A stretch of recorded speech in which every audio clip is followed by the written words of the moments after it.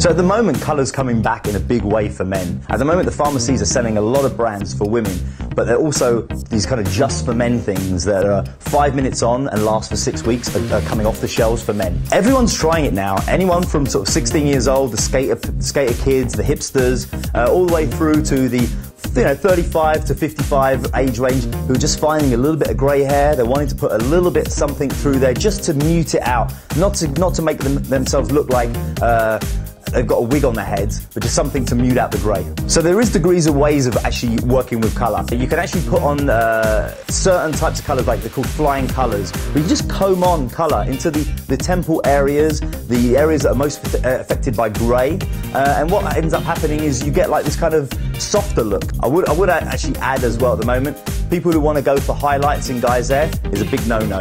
A lot of people, they like to work with highlights in hair. As soon as you put them in, you chop it down, you get all these spots in, and I know a few people that have got these kind of looks and it looks absolutely ridiculous. So highlights, a no-no.